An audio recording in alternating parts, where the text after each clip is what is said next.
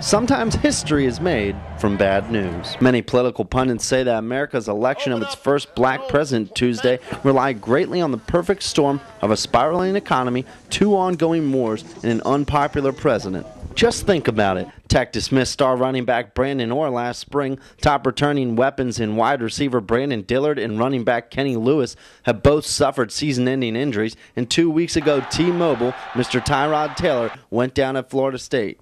This perfect storm paved the way for redshirt freshman Darren Evans to run into the history books Thursday night, recording the most rushing yards in a single game in Tech history with 253. It's just like, really? It just blew my mind. I knew I had over 100. I just didn't think it was 250 yards. That's what he did. He got warmed up, he got heated, and why not feed him? The previous record, 243 yards by Mike Emo in 2004. This game has really put my head above the water. It just really showed me that I belong out here.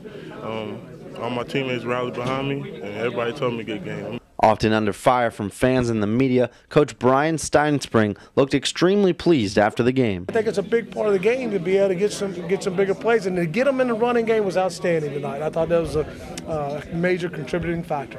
One has to wonder how this performance will dictate Tech's offense going forward. Not only will teams be more prepared for number 32, but if Tyrod Taylor returns as quarterback, Evans could see a drop in his carries. In Lane Stadium, I'm Ryan Call for theplestra.net, the College Network.